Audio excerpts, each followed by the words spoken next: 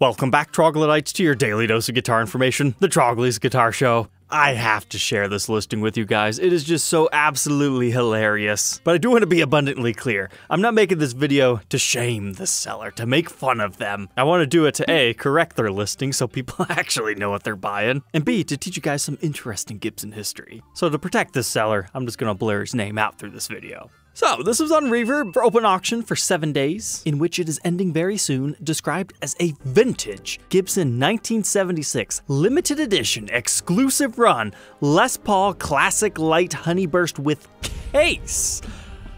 Man, I bet that title is really impressive if you don't know your history, but let's dive into this. So first off, we've got a year here, 1976, and they're claiming it's a Les Paul Classic.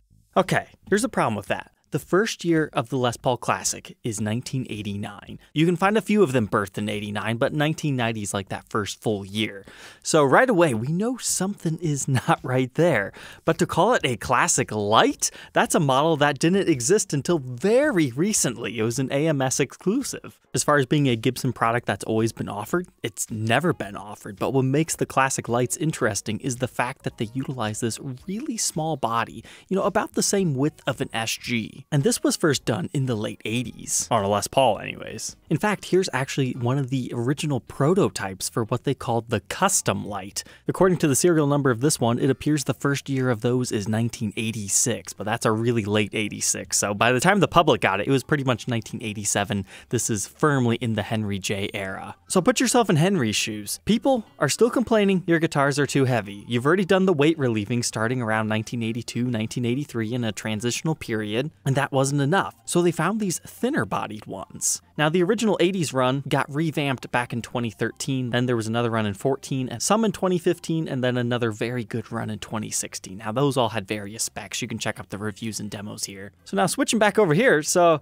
yeah, that can't be right, and the year can't be right. Maybe he's got the limited edition exclusive run part right. But first let's talk about Honeyburst. Nope, that doesn't look like a Honeyburst to me. This poor seller.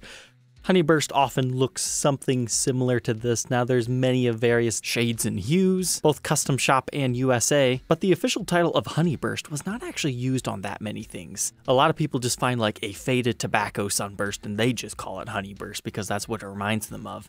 Here's a really cool 1990 done up in something that somebody might call Honeyburst.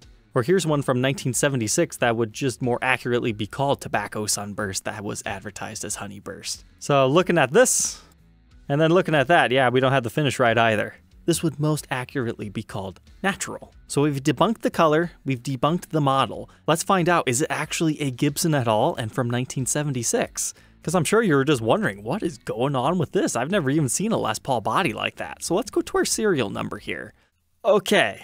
This explains a lot. So here's how you read this serial number. 0, you skip the next 3, 4. That tells you the year of production. So this is a 2004 Gibson Les Paul Studio. We'll dive a little bit more into that in a minute.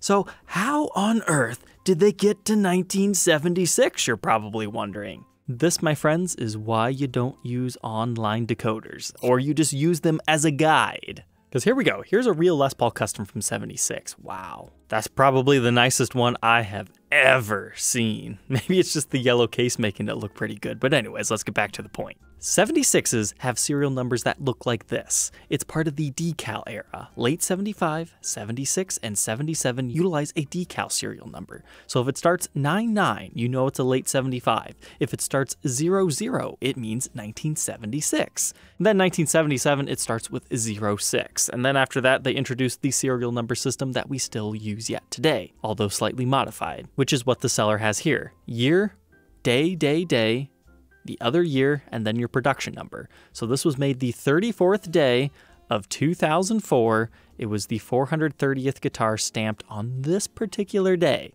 So what they did is they likely plugged this into some sort of an online serial number decoder, and it picked up the 00 as being, okay, 1976, because it's the leading 00s, or they looked up information online and they heard that.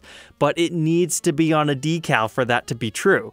So there we go. There's literally nothing in this title that is correct, unfortunately. But we're starting to get there as far as identifying it for the seller. Because I guess to throw him a bone, he is right, this is a limited edition run. Because we need to talk about the top now and the back. More specifically, just the body. This is not the normal wood grain you find on a Les Paul. You're probably asking me, are you sure it's even a real Gibson? Yes, this is a Swamp Ash Studio from 2004. Gibson has done some runs here and there of Swamp Ash Studios. Some of them have maple necks, some of them have mahogany. And as you can see here, they're actually fairly well respected. They sell anywhere between, $700 to sometimes as much as $13. But this is what this thing would have originally looked like. So notice, this model does not actually even have any fret markers on the fretboard. That's cool, I've never realized that before. And it was very popular to modify these things to like an all blacked out look because of that whole matching fretboard. But I always just paid attention to these beautiful wood grained bodies. That's why I like Swamp Ash, especially on Les Pauls. You find them more commonly in the Fender realm and in the PRS offerings. But the run from 2003 to 2005 had that mahogany neck. And something else that can help us date this guitar even further is the case itself. So we can see here, somebody has customized it with their rocker skull dude guy. Some other stuff going on here, but it says Gibson USA. So that generally means 90s through the early 2000s if it has a logo like that. Now, if it has a font like this, you know it's like mid-2000s till very recently when they started to change that up again.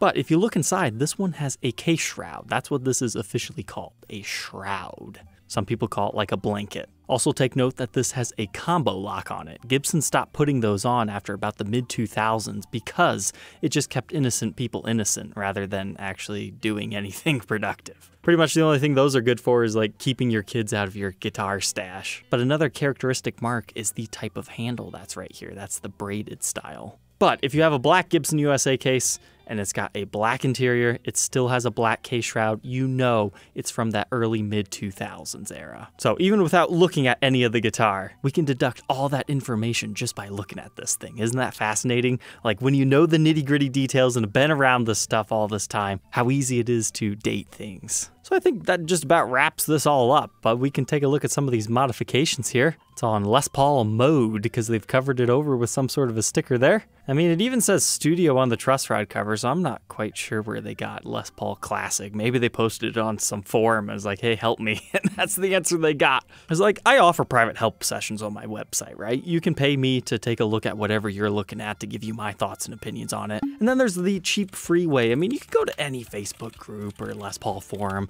and you generally can get very good advice, but then there's a few people far out in left field that if you listen to them, they just lead you in the wrong direction. It's frustrating sometimes reading some of those threads. But it appears we've got some sort of like a Joker sticker on here.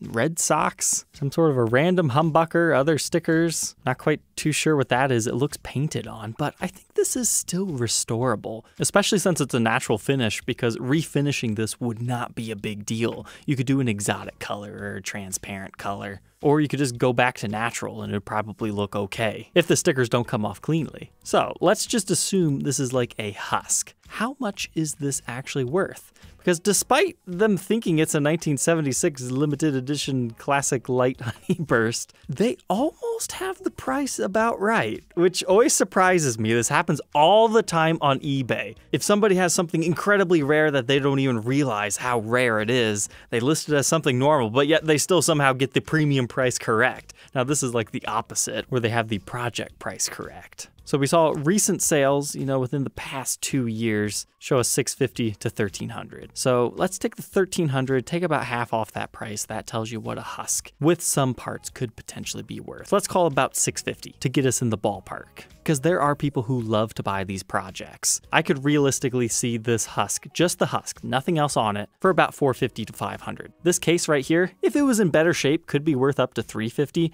but something like this, probably $200. So since it has something, let's be generous, call it $500 plus $200 on the case, it's about $700. So they're not too far off here. If somebody really wanted this piece, they could, but once you add in shipping costs, I really don't see this one selling for $850 because you'd probably just be better off waiting for one that has a little bit of wear and tear and purchase that. But I hope you troglodytes enjoyed, learning a little bit about Gibson history, serial numbers, when models came out, what colors often mistakenly get called, and the fact that you can get Swamp Ash bodied Les Paul Studios. But I think we've got a little bit more time left tonight. What else is going on eBay? I've been watching eBay a lot more. There has been some interesting stuff pop up. All the cool stuff almost sells instantaneously, and all the stuff that you think is cool and you buy it ends up having issues when it gets here. Like, this would be interesting to talk about. So right here, Jeff's Music Gear. This is the used shop within Sweetwater. So when Sweetwater gets a guitar that gets busted up in shipping, or the customer breaks it and says it was shipping, they send it back to Sweetwater, and then instead of selling something broken on their site, they transfer it to Jeff's Music Gear, and they put them on eBay, and my goodness, they get crazy money for this stuff. This thing brand new. I guess they're about $2,000 now, because it's the 61 style original collection. And granted, that's a really easy repair if you know what you're doing, because it's not all splintered up or anything. That should definitely be fixable. But a repaired guitar is generally worth about 30 to 50% less than its stock format. So this guitar used, I mean, you're generally looking, what, 14 to 16 if you look at the demo shop, or some other guys just selling a regular used one with some wear and tear. So I don't really understand why people bid these up as much as they do. Maybe they just like the whole, I'm the one that's going to fix it, it's going to be repaired right aspect to it. But there's definitely better deals out there. But you can find quite a few of these things. I mean, here's one from Oakland, New Jersey. Very similar stuff. Now this one's the vibrato version, so I think those are about 2,200 new now. This poor thing met a very similar fate. I would say that one's even easier to repair. If I was going to choose one of them, it'd be that. Oh, whoa, that's really trippy. I was trying to figure out, well, what is that screw coming from? I thought it was coming from like their backdrop. But you look at the front, it's, oh, okay, there's a truss rod covered there. It's just so white it matches the background. That's got a lot of surface area. I would assume that would be your best bet if you're just going to repair it yourself. Because yeah, you can just take a little bit of tight bond, clamp it, you're probably good as new. Or just saw that off, make yourself your own headless SG. So I guess if you're in a project, keep an eye out on eBay, because for some reason, Jeff's Music Gear is not on Reverb. You generally don't find broken guitars on Reverb too often. It's either that or they sell too fast. But here's an interesting listing. My best advice for somebody who's, trying to figure out what a guitar is worth, watch these open auctions, because that tells you the bare minimum of what it could be worth and or the most it could be worth, depending on the situation. Like rare guitars, generally they don't sell too well at auction, and that's how dealers get a good deal on them. But guitars like these, they generally reach like the top value of what they can get. So it can help you gauge a market. So looking at this one, everything looks good there. We've got our ebony fretboard. We can see it's the T-top pickups, so that's the most important part of a DePaul, because these pickups are very expensive to replace. We've got the knobs that it should have. Everything's looking original on this, and we've got the chainsaw case. Unfortunately, missing one latch, that devalues it quite a bit, but I mean, you could do your own restoration job, but we've got some finish wear right here. Pretty common on this model. All right, so all original, heavy wear, with the case, broken latch. I would assume this will sell somewhere between $1,100 to $1,200 in today's market. It could go for a little bit more. And we'll end tonight's episode with this poor thing. So I saw this thing a couple weeks ago, titled A Very Good Ukulele to Use. And I thought, okay, yeah, it's like some mom or dad trying to sell off the children's thing that they never ended up using. But then you get to the back and no, that's not a real ukulele, that's a plastic toy. So, is it a very good ukulele to use? Nah, probably not. Not with those types of tuning pegs. But it's got stitch on it. How? So it's interesting. I mean, I'm pretty sure this is what you can get at like the dollar store. Similar to the legendary Guitares that I was lucky enough to document in this episode. But then it says, very good ukulele. Please buy, I'm very broke. But look at that, a screaming $1 deal for shipping. That's fantastic. Now that you put it that way, we will see it unboxed soon. Random act of charity aside, that's it for tonight's episode. I'll see you guys tomorrow. Take care.